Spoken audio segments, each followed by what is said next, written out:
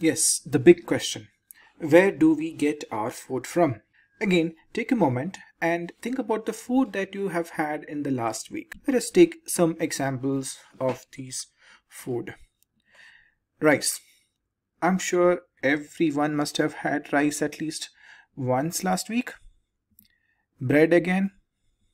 Dalma, which is lentils with a lot of vegetables. Milk. Egg. Salt. Fish. Meat. Oil. Butter. Ghee. Fruits. Cheese. Water.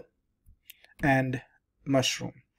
These are some of the food, examples of some of the food that we all have on a daily basis. It is quite evident that some of these food comes from plants and some of these food come from animals. Thus, the food that we obtain from plants are known as plant-based food, and the food that we get from animals are known as animal-based food. Now you may ask, what about salt and water? Salt and water, like mushroom and fungi, do not belong to plant and animals.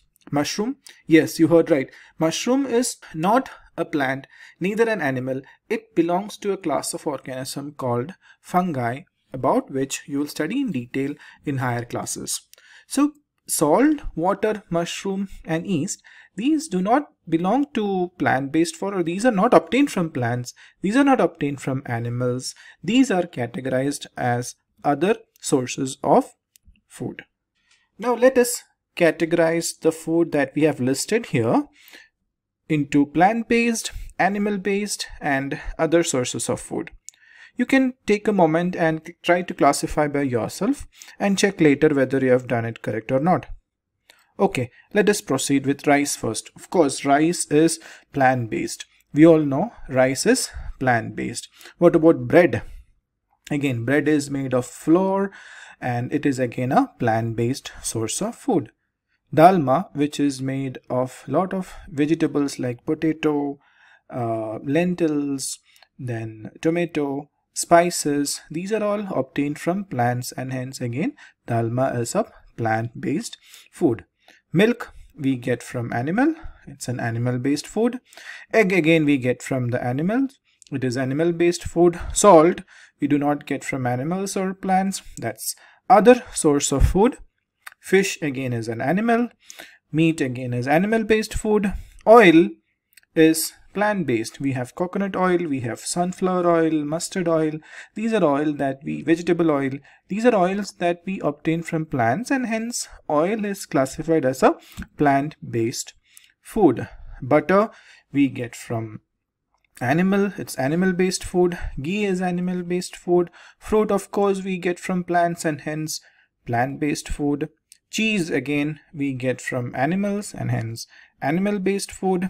Water does not belong to either plant or animal category, hence it's an other source of food, and as we discussed earlier, mushroom is also other source of food.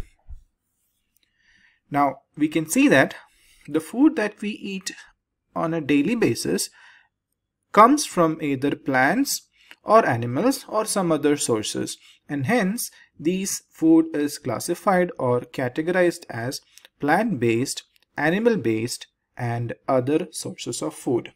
Now, when you're going to have your next meal, when you have your food in front of you on a plate, think of where we get these food from. Each item, where do we get it from? Whether it is plant-based or whether it is animal-based, or are there other sources of food, or is it a mixture of plant-based and animal-based and other sources of food? Alright,